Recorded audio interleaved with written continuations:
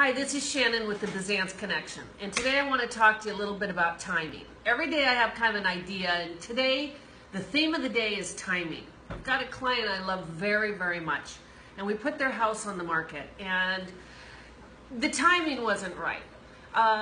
My particular client wanted it on in a week, and it was in the middle of the summer, and it was just not the right time. Unfortunately, it was such a bad time that even though it's the most beautiful house in the neighborhood, all the other houses all dropped their prices and the timing was bad. Now on the other side, I've got a client who actually came to me, and this is important as a seller and what sellers need to know. That client came to me about 5 months ago and said, I want to sell my house this year, want to let you know, want you to list it, let's find the right timing. And in that particular community, and in every community, you're either working your way up the ladder, building price per square foot, or you're working your way down.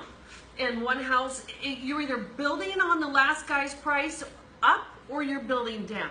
So now, in this particular neighborhood that I'm going to be listing in, we have slowly but surely built the price up, so my client's going to get top dollar, and the timing is right. So the goal I want you to think about when you walk away from this is if you do want to sell your home, don't go to an agent the day before or the week before. Plan out your strategy, sit down with them a couple months in advance. Plan the strategy so that it gives the listing agent like myself